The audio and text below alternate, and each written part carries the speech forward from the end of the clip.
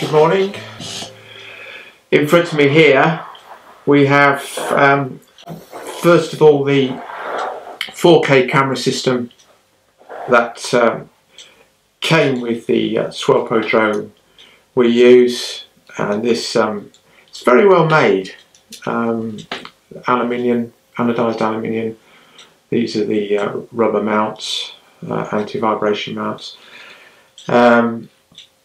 Camera here uses a micro SD which goes into the top here, and this is fully submersible. Attaches to the bottom of the drone, and as I say, easily comes off and just provides 4K footage. Not as good as the nowhere near as good as the DJI drones, but big benefit is it can fly it in rain and water, and by positioning the lens down you don't really get any droplets on it either, and you can get some excellent shots just going through the top waves, etc., and lifting out of the water. Just adds a little bit of different content to a video you're shooting.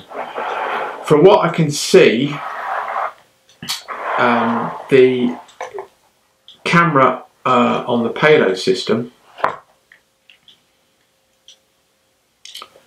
it mounts on like this, is exactly the same 4K camera as used as the standard camera system on the SwellPro. So that's good. It's got a fairly high quality 4K camera. Again, this takes a micro SD into the top of it, and this just mounts into the top of the drone. So I see the benefit here.